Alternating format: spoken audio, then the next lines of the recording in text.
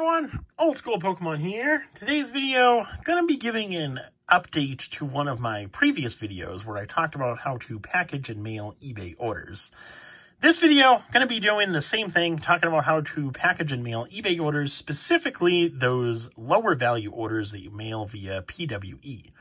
As most of you are probably aware, eBay just recently launched their standard envelope with tracking option, which kind of eliminates the PWE and stamp service that a lot of the lower value orders have been shipped. This is an awesome service. Highly recommend using it. So we'll talk about that today.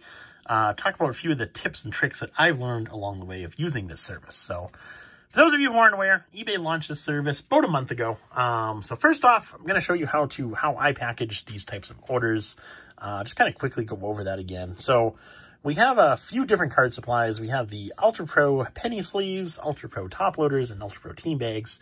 There are other brands that make these same card supplies. I just like Ultra Pro, and that's what my distributor has, so I use the Ultra Pro brand. Basically, I sleeve all of my individual cards individually. So all my WotC cards are sleeved, whether that be commons, uncommons, rares, holos, so on and so forth. Modern cards, I don't sleeve the bulk cards, so all the commons, uncommons, rares, reverses, holos, I don't sleeve those cards just because the pricing on those cards is a lot cheaper. But for WotC cards, I sleeve them all individually within these penny sleeves. Then when someone purchases them, this is how I package. So if someone purchases one or two cards, it's the same process, whether you purchase one card or two cards. Take one of your top loaders, put either one or two cards within that top loader, just like that. It's a perfect fit for one or two cards. These are just kind of the standard sizing top loaders. Perfect fit, one or two cards. Once you get into more than two cards, 3, 4, 5 cards, the thickness is too thick for to put into one top loader. But we'll go over that in a minute. So one or two cards within one top loader, and then I take one of these team bags right here, put the top loader within the team bag, and seal the team bag shut just like that. And that prevents the cards from sliding out. You want to avoid using packaging tape, whether that be Scotch tape or packaging tape. You don't want to use that type of tape just because the cards do slide around within transit, and you don't want the card to get stuck on the tape and possibly damaged. I have seen people use painter's tape, which is it's less sticky, so it doesn't cause any type of damage. So you can use painter's tape if you prefer. I like using the team bags just because the team bags are cheap enough where it doesn't really add anything to the cost of the package. Plus it looks a lot better than the painter's tape or whatever. But you definitely want to avoid using Scotch tape or packaging tape or anything like that. Duct tape. You don't want to be using that. So now that's how I do one or two cards. When you get into multiple cards, so say someone comes along and purchases 5 cards, the thickness is now too thick for these kind of regular standard top loaders. They do have thicker top loaders that you can purchase and use. Me personally, I don't do that. I just use these regular top loaders. And what I do is I take the team bag, put all the cards within the team bag, and then put the top loader behind the cards, seal the team bag up, and mail it out that way. So now the top loader is behind the cards. It adds another layer of protection. And like I said, I've shipped hundreds of thousands of orders like this, and luckily have never had an issue in terms of packages getting damaged during transit. Using this method, so it does work, at least for me. Like I said, never had an issue with that, so definitely recommend using that type of option for shipping or packaging. Now, getting into the kind of the main part of this video is the standard envelope service that eBay just recently introduced. For those of you who aren't aware, this service was introduced about a month ago, back in middle to end of January. So I've been using this service for about a month now.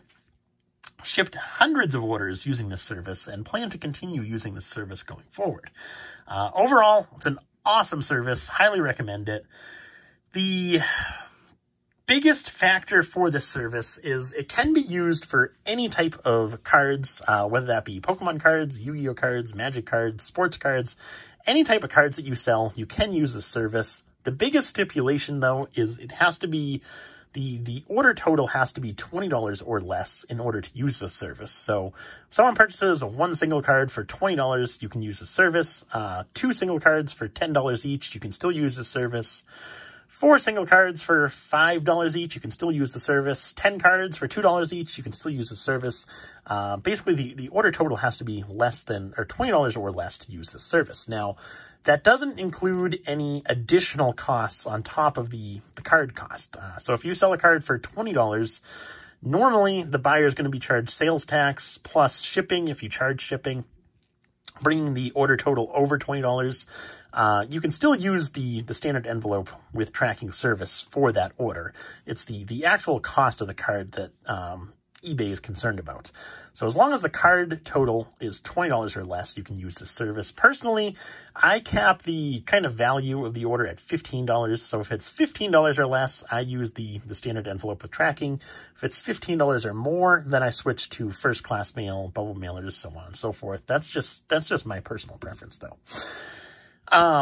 There are a few other like envelope size requirements and envelope thickness requirements, that if it's your envelope's too small or the package is too thick, you can't use this service.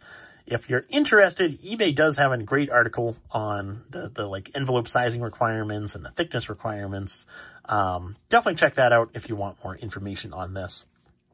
But aside from that, the cost for this service is very similar to actual postage stamps. I was actually surprised by this when they initially launched the service because I thought the cost was going to be a little bit higher. So how they do the cost is there's 3 different tiers for this service. They go by the weight, and I kind of converted the weight into number of cards just for simplicity's sake, so I'm not weighing each and every one of my packages that are being shipped with this service.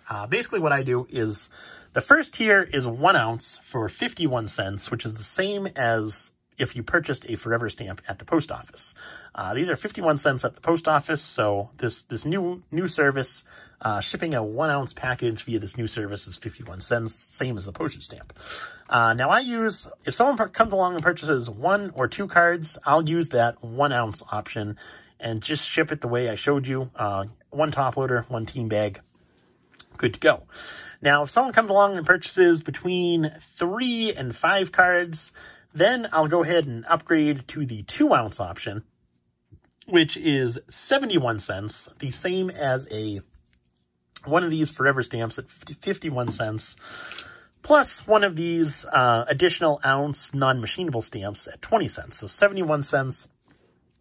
I use that for between 3 and 5 cards, like I said. Now, the third tier is 3 ounces, which is 91 cents, and I use that for between 6 and 10 cards. So any order that's 6 to 10 cards, the order total for me is less than, or $15 or less. I'll use that standard envelope option, 91 cents, which is the same as 1 Forever stamp plus 2 of these additional ounce non-machinable stamps. So the cost is the exact same as a postage stamp purchased at the post office. Obviously, it's a little bit higher than what I was used to paying because I was getting these Forever stamps for... The last time I purchased Forever stamps, this is a roll of 100 right here, and I was paying $40 per roll, which equates to 40 cents per stamp. So I'm paying 11 cents more for this per package for this new service. But for me, it is completely worth it because it does include the tracking. The tracking is absolutely huge for me personally because I'm hoping to be able to regain my eBay top-rated seller status.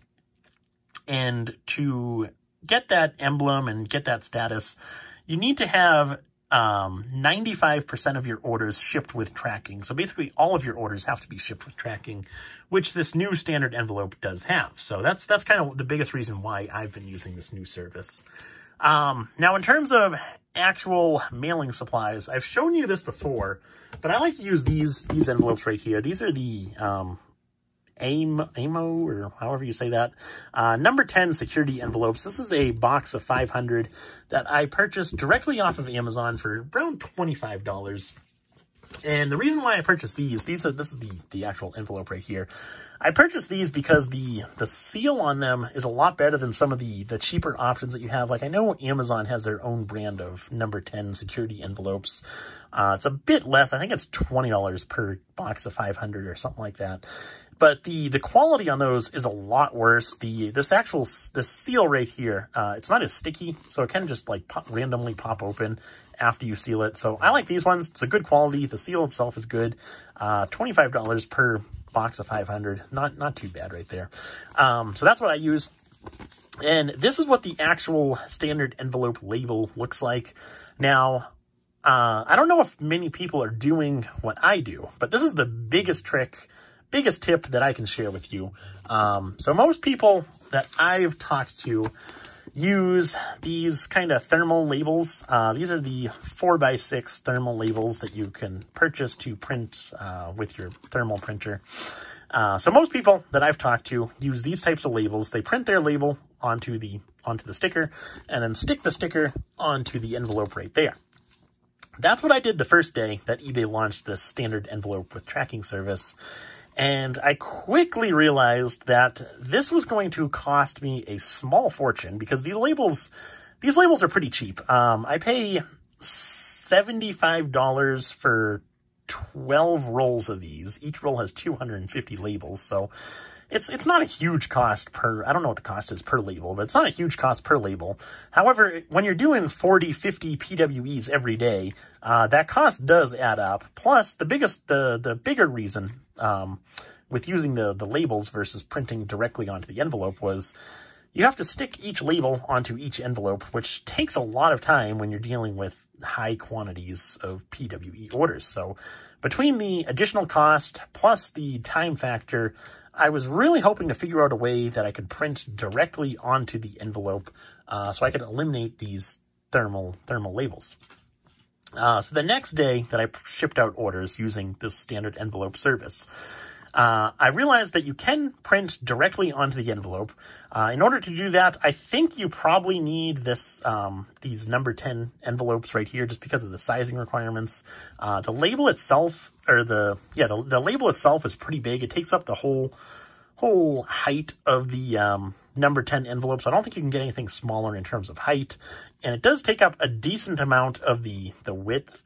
There is a little bit of room on either side, so if you can find an envelope that has the same height as a number 10, but it's a little bit smaller in terms of the width, you probably could use that. But me personally, I just use these. They're easy to find. They're cheap enough. But I don't think you can get anything too much smaller. Not sure on that. But anyway, so that's what I do. Overall, saves a lot of time, a lot of money in the long run.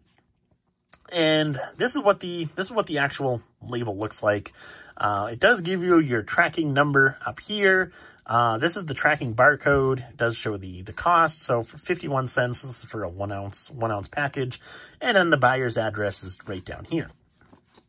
Now, the difference between this and like a normal package, normal first class or priority mail package, is the barcode. Now, on these, the barcode is real small. This is the barcode right here. Whereas on a first class or priority mail package, you have a bigger barcode down at the bottom.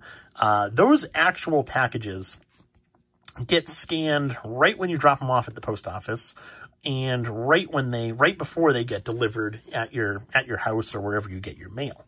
Whereas these ones are a little bit different. When you drop these off at the post office, the people at the post office, people who work at the post office, aren't going to scan these themselves. These get scanned all automatically by the sorting machines. So when you drop these off at the post office, they're just going to get thrown into the bin with all the other PWEs. And when it gets to the first main sorting facility in your area, that's when it's going to get the acceptance scan. When it goes through one of those sorting machines, it's going to get scanned. That's when it gets your initial acceptance scan. So for me, I usually drop my packages off in the morning, usually before 11, 12 o'clock in the morning. And for these standard envelope packages that I kept track of back in the beginning, the acceptance scan was occurring later that same day, usually like 8, 9 o'clock at night. So there is a little bit of delay in that regard. It's nothing too drastic right there, at least that I've noticed. Usually still occurs within that same day.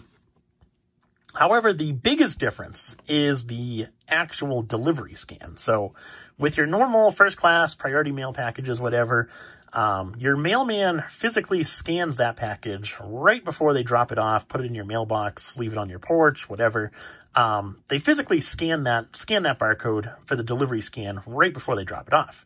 With these ones, the delivery scan occurs at either the last main sorting facility or your local post office, depending upon where you live. If you live in a bigger city that has a bigger post office, it'll probably occur when it reaches that local post office. If you live in a smaller town, the delivery scan will probably occur when it reaches that final main sorting facility. So that's somewhat of an issue, because when I ship these out, the buyer gets a notification and says, hey, you've got a package in the mail. It's been delivered. So they'll go out and check their mail, realize they don't even have their mail for the day. So they wonder what's going on. They reach out to the seller, me, say, hey, eBay says my package has been delivered. I haven't even got my mail for the day. What's going on? That's the reason behind that, is because these aren't getting scanned by your local mailman. These are getting all scanned by a machine. So that delivery scan is either occurring early that same day of delivery, or possibly even a day early, meaning it's either at your local post office and it'll get delivered when you get your mail that day, or it's still going to your local post office. It's at that final main sorting facility, and it'll get delivered the next day. That's kind of how it's been for me. Anytime someone's messaged me saying, hey, eBay says my package has been delivered, I don't have anything yet, what's going on? They either receive their package that very same day when they actually get their mail, or that very next day when they get their mail. So that's the biggest downside to this new service, is it's not physically getting scanned by the mailman or whatever. All the scans are occurring as it goes through those sorting machines. So that's the biggest downside right there. Aside from that, really no other downsides. There are a few glitches within the system for the sellers.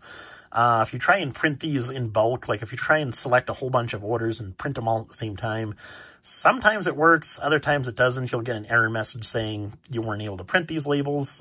Just go back and edit and reprint, and it'll go through. For me personally, I'm usually able to print between 15 and 20 per attempt. Whereas I might have 40, 50 to actually print, so I just got to go back and edit, so on and so forth. So that's kind of a pain. Hopefully eBay fixes that at some point. Back when they first introduced the standard envelope service, I was only able to print like 2 or 3 at a time. So they definitely have improved it over time, but hopefully they'll continue on improving it going forward. But yeah. So that's what I have for this video. Hopefully you guys enjoyed. If you have any questions, feel free to leave them below in the comments, and I'll try and answer them to the best of my ability. Thanks for watching, and I will see you in the next one.